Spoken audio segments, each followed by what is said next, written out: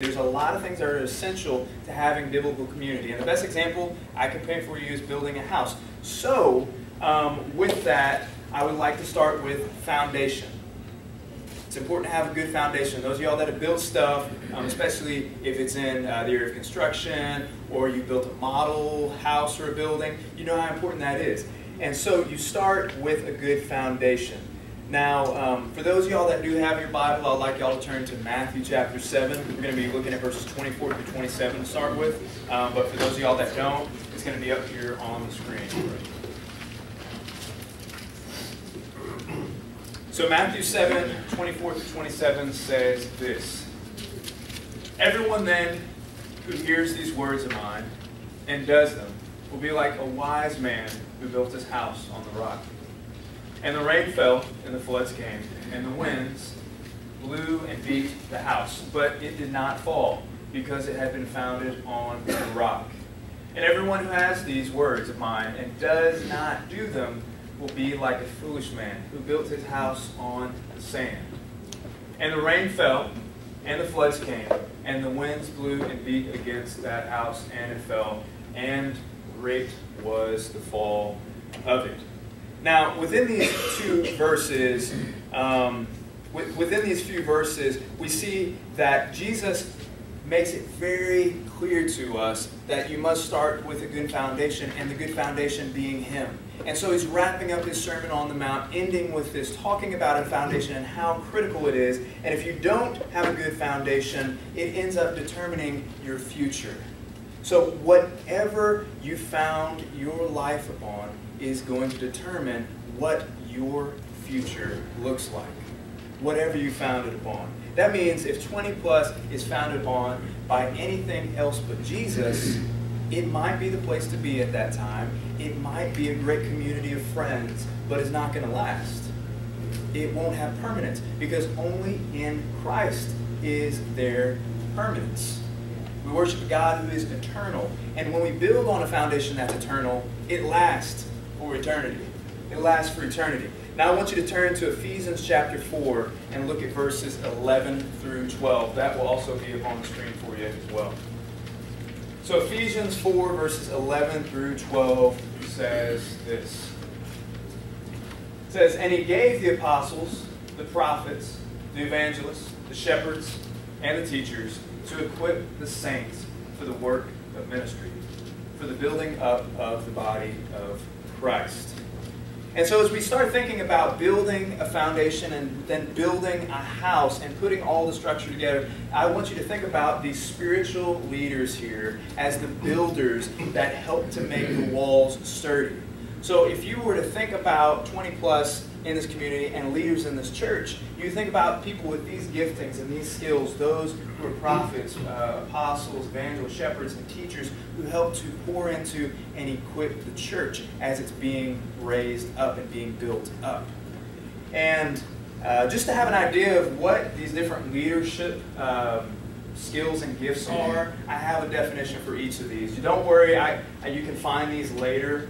So there's a picture. There you go. Boom. Building up the house. And then the next slide here says this. Apostles are those who want to share, want to start new ministries, to reach places the gospel isn't preached, and to raise up and develop leaders. And so you might be an apostle in here. Maybe that resonates with you. You might be a prophet, somebody who receives a word from the Lord for others, and to hear, receives a word from the Lord for others to hear and... Is that a typo? No. Just speak boldly without fear. Just speak boldly without fear. Okay, that makes sense. It just didn't make sense in my head, but it makes sense.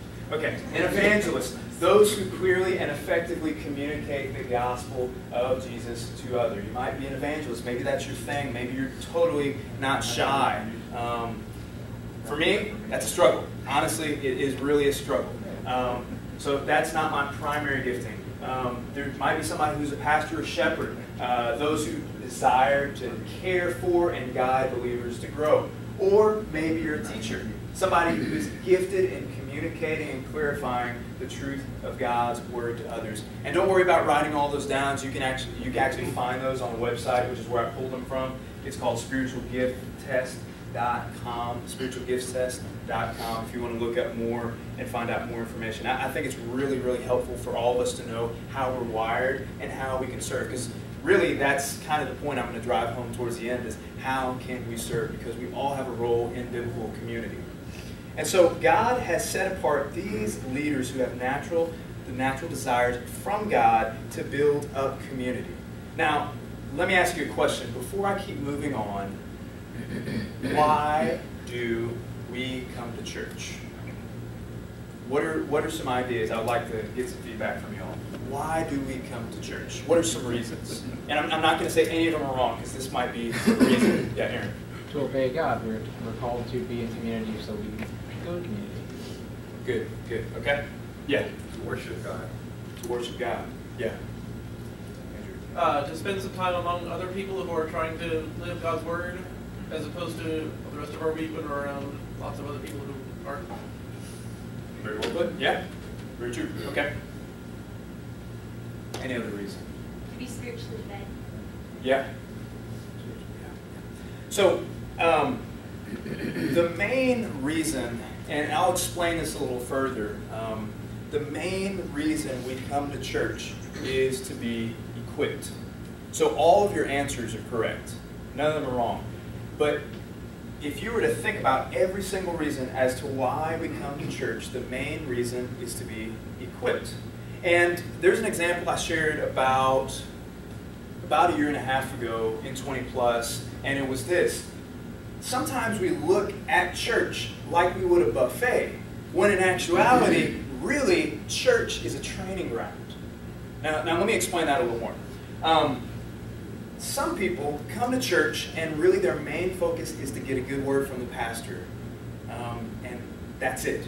They come to the church, they sit down, they want to hear a good word, they're counting on the pastor, and that whole week they've had to plan a sermon, and they want to get a good word to go home with, and that's really it for them. And what ends up happening is if you look at church that way, you see it like a buffet. And if you went to a buffet, you would go in and you're ready to pick your food, put it on your plate, be full. But what happens about 6 hours later? Or maybe even less time, depending on how much MSG they put in your food. You get really hungry, right? You want to go back, you want more, and it's never enough. But the church is more like a training ground. Because when we come to the church, God feeds us, but He does more than feed us. He also takes the Word of God and equips us so we're ready to go out into the world to be around the people that really don't care about God at all. Right? That's why we're here. We're coming here to be equipped. And that's what the leaders of the church do. The leaders of the church equip us and send us out into the real world. But they don't do it on their own strength. Because we could stop there. We could lay a foundation of Christ and we could have our leaders built up. But what makes the church beautiful is the Holy Spirit. And so here's the last piece of this beautiful house that's being built here. And I want us to look at Galatians 5. And don't worry about turning there unless you have to. But Galatians 5 verses 22 through 25. And we're going to read about what you would know as the fruit of the Spirit. And it says this. It says, but the fruit of the Spirit is love, is joy, is peace, is patience, is kindness, is goodness, is faithfulness, gentleness, self-control. These are the fruit of the Spirit. Against such things there's no law. And those who belong to Christ Jesus have crucified the flesh with its passions and desires. And it says, if we live by the Spirit, let us also keep in step with the Spirit. And so this is what makes the church and community beautiful, is when this happens, this naturally takes place. And so when you come to a place and you don't see this happening, it's really hard to fit in.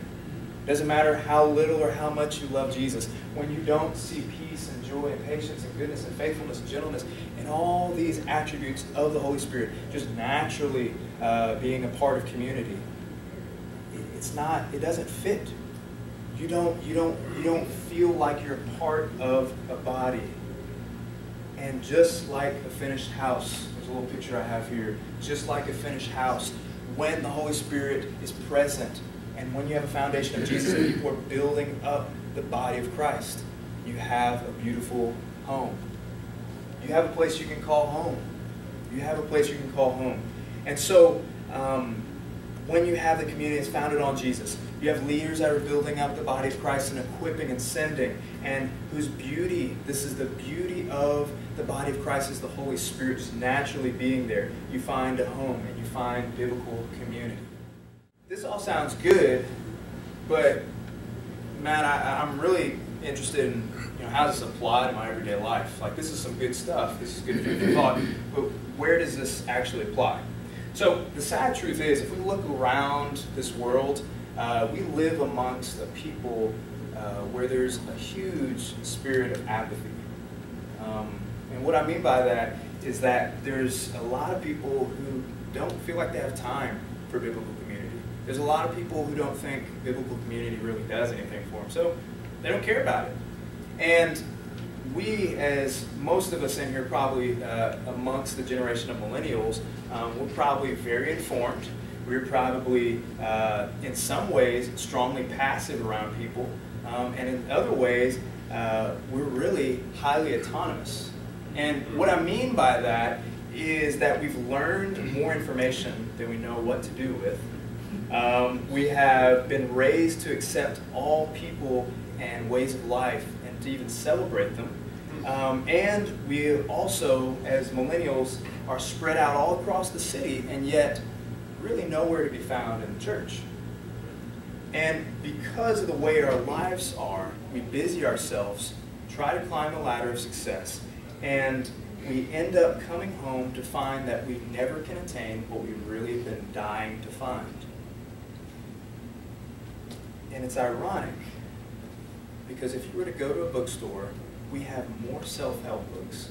And if you were to take a personality test, you would think that that would tell you all you ever need to know about yourself. And you try to find hope in the world, and it never really gives you your identity.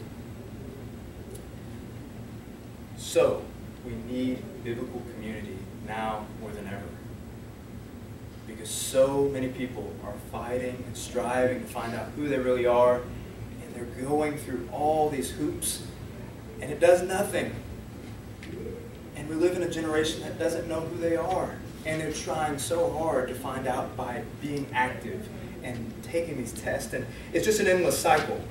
And so we can try to go at it from that perspective, and we can step away from the church and try to do things on our own, but what we find is that we just run into walls. We don't know our purpose. We don't know what we're supposed to do. We don't know how God fits into everything. We don't know why the Bible's important and why churches are around.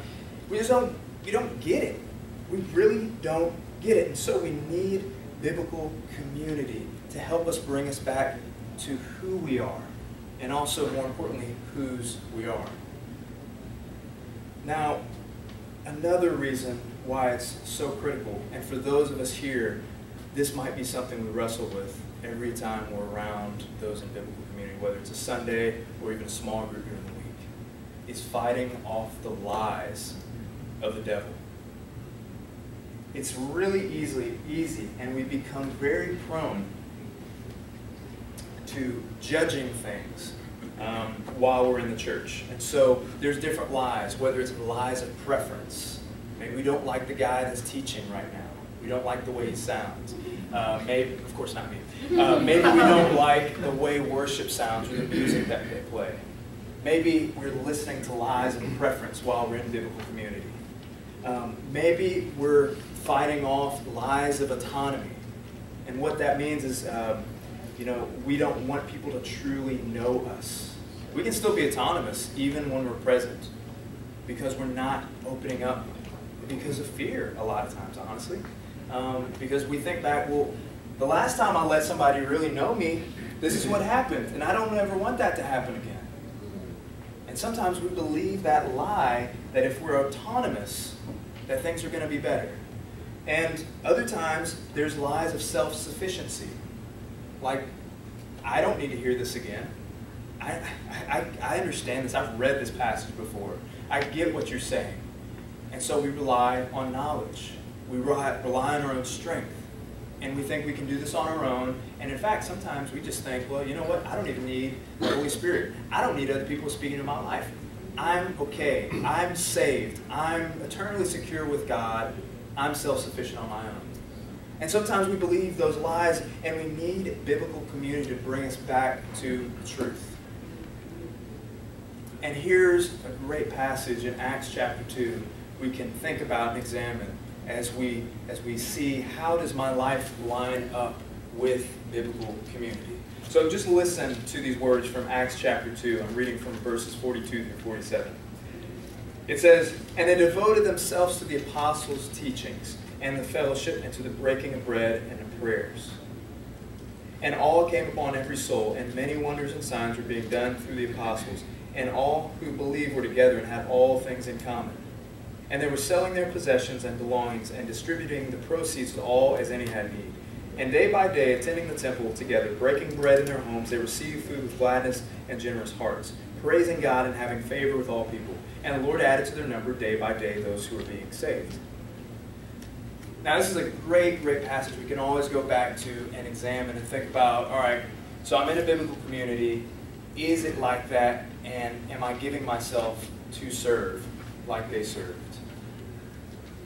No community is perfect. No community is ever going to be perfect. But are we working on these things? Are we going back to what the church is founded on? Are we serving one another? Are we breaking bread with one another? Are we getting to know each other? Are we praying for each other? Do we care about one another? It's easy to be here.